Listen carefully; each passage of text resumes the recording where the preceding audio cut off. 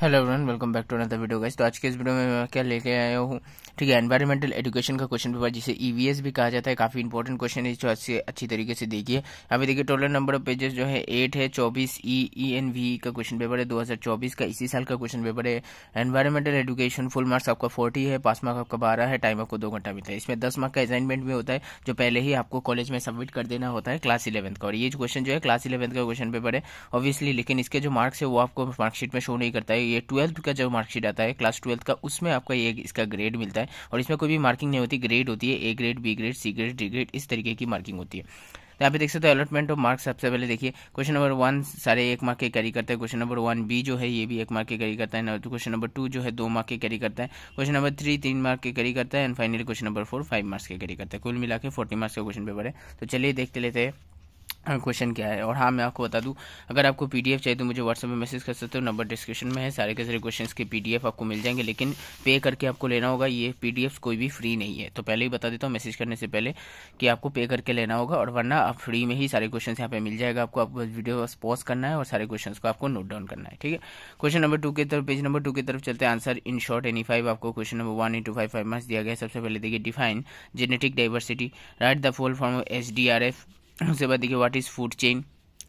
देखिए यहाँ पे फुल फॉर्म भी इन्होंने लिख के रखा हुआ है जो स्टूडेंट्स से, स्टेट डिजास्टर रिस्पांस यहाँ पे जो भी है व्हाट इज फूड चेन। उसके बाद देखिए right the name of A national park of Assam, कोई भी आप लिख सकते हो, काजीरंगा नेशनल पार्क वगैरह। व्हाट इज इकोसिस्टम, तो ये आप यहाँ पे लिख सकते हो।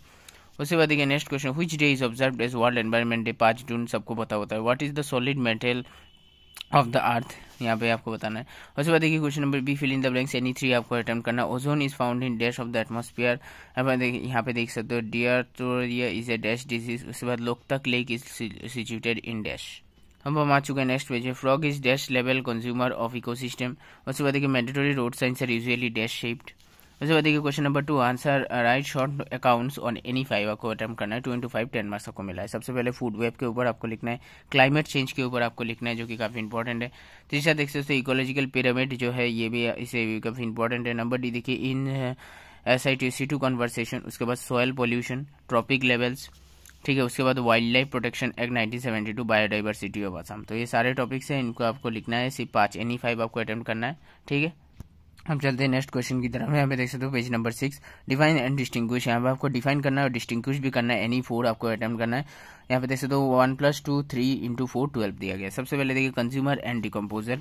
दूसरा देखिए food chain and food web के बीच में आपको डिफरेंस लिखना है। Pollutant and pollution. उसके बाद atmosphere and biosphere, seat belt and helmet, ठीक है। नेक्स्ट पेज में चलते हैं। यहाँ पे देखिए road marking and zebra crossing के ऊपर आपको लिखना है। Natural disaster and man made disaster के ऊपर आपको लिखना है। उसके बाद देखिए answer the following question, any 2 5 into 2 10 marks का दिया गया है। Describe the various causes of depletion of ozone layer, ठीक है, आपको सिर्फ एनी 2 ही लिखना है। Describe the various causes of air pollution, ये तो मतलब पानी से भी इजी क्वेश्चन है। सारे के सारे बहुत ही सिंपल क्वेश्चन पूछे गए हैं, कोई खास मतलब बहुत ज्यादा टफ क्वेश्चन बिल्कुल भी नहीं आया एग्जाम में, ठीक है। तो यहाँ पे देख सकते हो। उसके बाद what do you mean by global warming, जो सबको पता होता है। Mention 2 consequences of global warming, हर किसी को पता होता है। Right the role of students in disaster management. उसके बाद लास्ट क्वेश्चन देखिए, right about the major causes of deforestation in north east India. तो ये इसी के साथ क्वेश्चन पेपर जो है खत्म हो जाता है, एनवायरमेंटल स्टडीज का या एजुकेशन का, जो भी आप कहना चाहो।